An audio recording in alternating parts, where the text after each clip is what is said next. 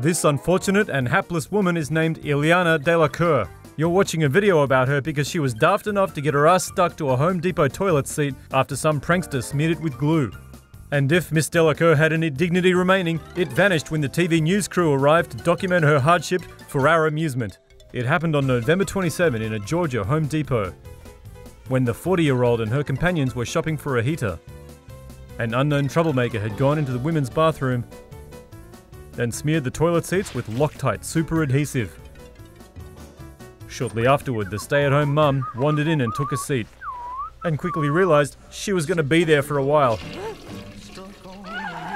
She says she was stuck there for 25 minutes before emergency staff arrived to extract her from the sticky situation, along with half the store's employees. An hour later, she was free. Store manager Mary Dean found an open bottle of the glue inside a paper bag, which investigators are hanging onto.